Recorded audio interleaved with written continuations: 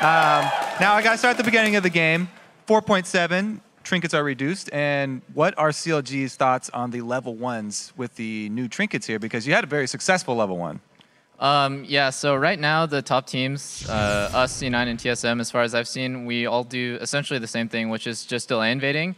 Because 30-second wards don't really cover like 144 invades, which is how long it takes to go from your jungle to the enemy buff, you just walk from your jungle at like 144 to any one of the enemy buffs, and they're pretty much yours, unless they're 5-manning at that buff. But because of the change, you can 30-second ward their buff previous to the invade to make sure that it's safe.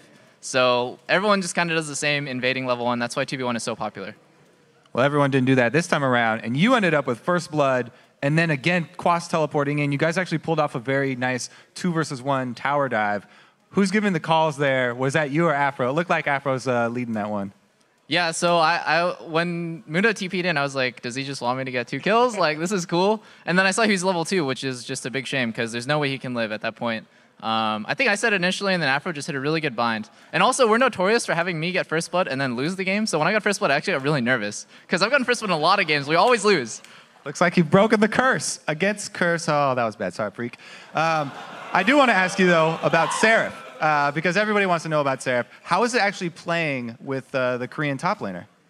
So at first, I was really not disappointed, I guess, worried about his English in-game, just the communication, how it was going to be during the game, especially when the crowd's going crazy and like yelling stuff. It might be hard for us to understand him, but his communication is actually getting a lot better. And right now, I mean, he's just perfectly meshed with the team. Not like his English isn't perfect, but the way he talks in-game is very good.